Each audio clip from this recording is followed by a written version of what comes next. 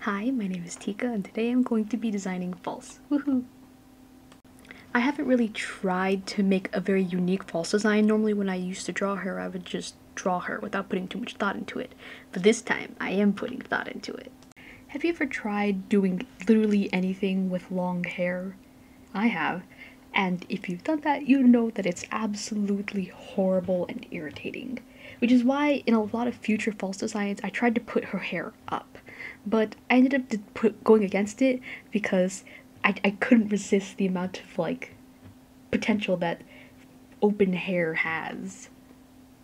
Here's a few of my concept pages. I took a lot of inspiration from female athletes because I think, in my brain, false is like one of those, really tall, strong people who, would casually pick you up and, throw you, you know? As I said before, I hadn't put too much thought to my previous false designs, so there's gonna be a lot more emphasis on my character design process in this time-lapse thingy. So of course, I chose an animal to help me, just get ideas of what to inspire me for character design. And for false, I chose a hawk, mostly because in my brain, she's very closely associated with birds, but also because hawks are, known for being dangerous, and she is the queen of head, hearts, and body parts. I probably messed that up, but it's fine. One of the things I noticed is that I kept trying to give false these big goggles because I thought they'd add a lot of shape. But the problem with that is that she also had big eyes. And the way I choose to draw eyes on characters, specifically Minecraft ones, depends on their skin. So false doesn't have these little dot eyes, meaning that I would prefer that her eyes were big when I draw them too. And if I tried to add big goggles as well as have the big eyes, it would make her face too cluttered and difficult to look at, so I made the goggles a bit smaller.